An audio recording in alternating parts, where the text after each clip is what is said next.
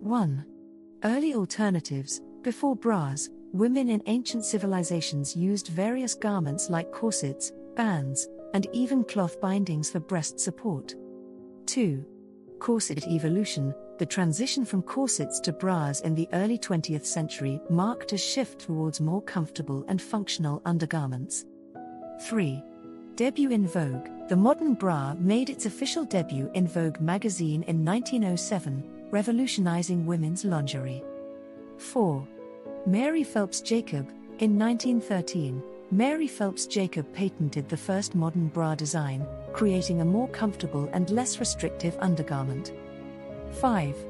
War influence. During World War I, the demand for metal for war efforts led to the innovation of the first bra with adjustable straps, designed by Ida Rosenthal.